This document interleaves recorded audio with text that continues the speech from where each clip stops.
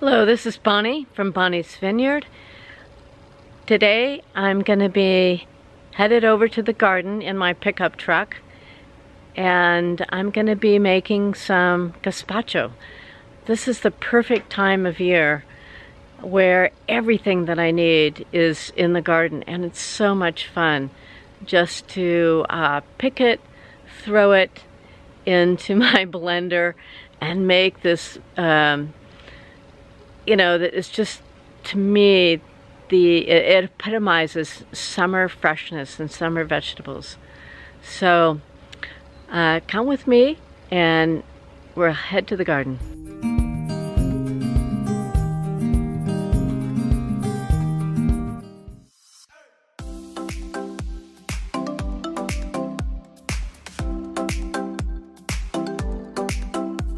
We're going through Bonnie's Vineyard, going by the insectaries that encourage the beneficial insects. Cabernet is hanging on the vines, waiting to be picked. Just arrived at the garden. I'm going to be getting out of my truck and talking with Ismail. Down the center path are all edible flowers, which are just so lovely in a salad. I'm looking today for tomatoes, cucumbers, peppers. Those are the main ingredients that I'm going to be picking up to make the gazpacho today.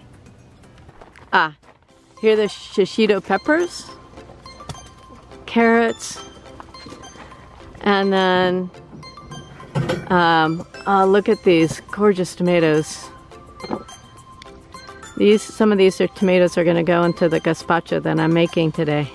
And are you going to put some of these flowers in the salad? Yeah, sunflowers, beets, and we have those new radishes they call red meat, and kale, carrots, super sweet, sangolds, Cherokee. Wow. And one of those lettuces, the bib. Yep. I really like it. They're really nice. Yep. Yeah, really simple. Some shishitos to get a little bit spicy. A little bit of spice. Yeah, and mint. You know, really simple. Do you feel like you have to cook the beets before you put them in the salad, or you can eat them raw? I really like just raw. Oh, okay. With a little bit of salt. Nice. Yeah, but I like to put it in the oven like how Sheila do it. Yes. Yeah, but I love it. I don't know, but I like just really simple. And they're delicious. I like simple, and that's one of the reasons I'm gonna make this gazpacho today. And everything I need is in the garden, and I put it in my blender, and I just turn it on, and there you have it. It's so easy. Yeah. So easy. All right, thank you, Ismail. Thank you, Winnie. And cut them up a little bit, throw them in the blender, and then lunch. So, thank you, Ismail. These are so gorgeous.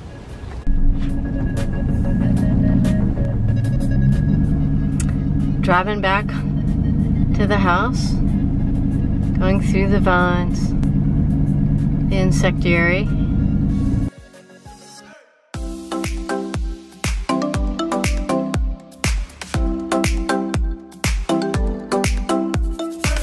Here I am back in my kitchen, and I've got this box, and so I've got the cucumber, peppers, more onions than I need, a clove of garlic that was harvested earlier, and 4 tomatoes, all different varieties and colors.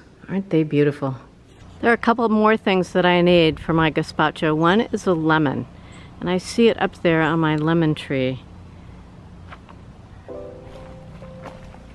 Come up with me as I climb around next to the oak tree, and I'm gonna pick this lemon.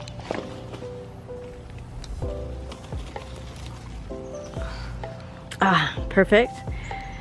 And then the last thing I need is a bottle of Sauvignon Blanc. So I have all my ingredients. I'm ready to put the gazpacho together. I'm gonna put the real hard vegetables in there first. So I'm starting with the a clove of garlic. And actually it's just a really large clove, so I'm gonna use maybe half of it.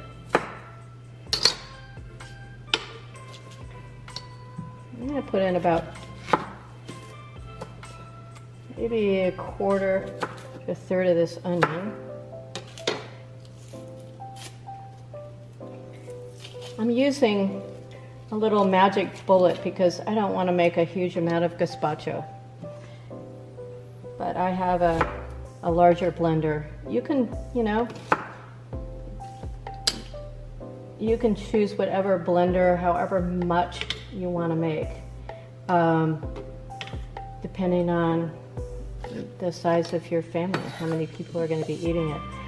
This cucumber is called a striped Armenian, and I love these. This is this really exotic looking one. They also come in a pale green, and what I love about them is they don't have a lot of seeds. I don't need to deal with the seeds, and I don't need to peel it, and so I can just chop it up like this and throw it in here. Put those in. Take the core out of a couple of these tomatoes. I think there might be, I don't know if there's too many tomatoes. Let's see how many we need. As you can see, I'm not using a recipe. I just know what the core ingredients are. And I use taste to tell me what I need to do next, how much I need to add of something.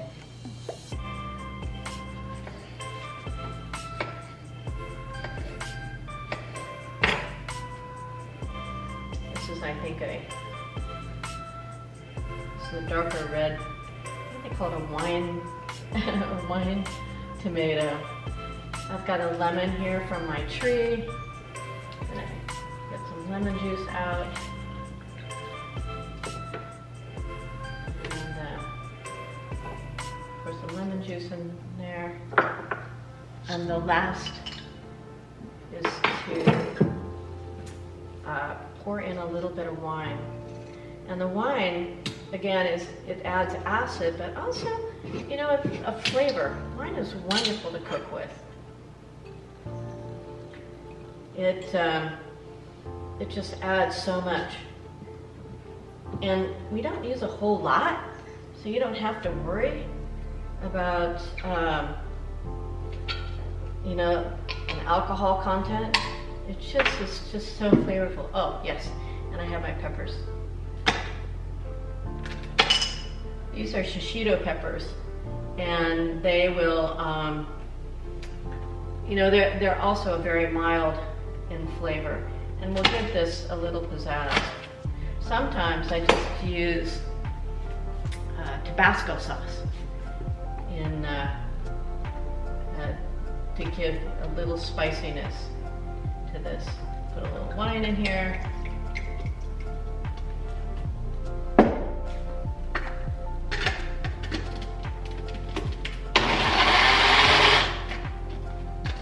Kind of shake it up.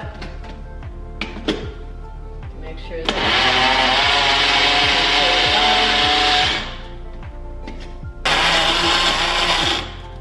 because it's gonna take a little bit.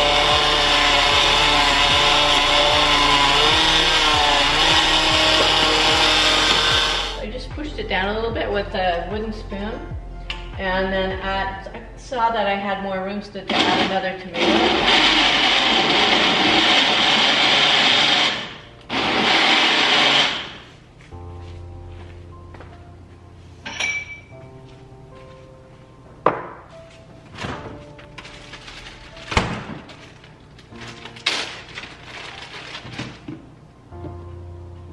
There's one last bit that someone told me about recently, and I tried it in my last recipe.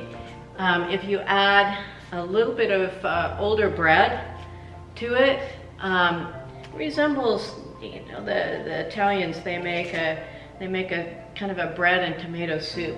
It reminded me a little bit of that. I'm gonna add a little bit of that bread.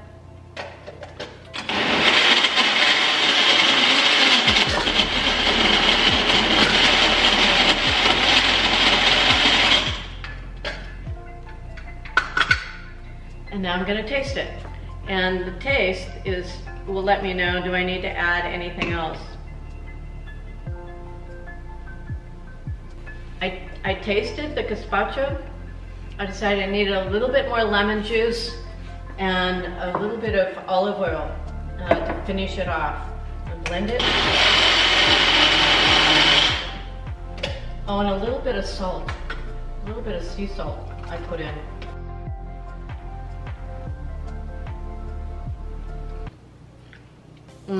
It tastes like summer.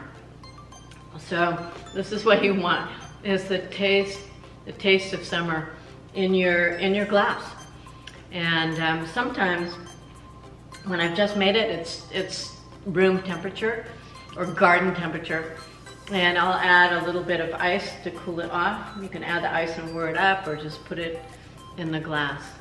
So, asante, to your health. This is gazpacho from the garden from Bonny's Vineyard. You may not have all these vegetables in your garden, but you know you can find them at the grocery store, and you too can have a taste of summer. Doesn't have to be a particular kind of tomato, doesn't have to be heirloom, doesn't have to be that beautiful striped cucumber. It can be whatever you have on hand and whatever sounds good to you.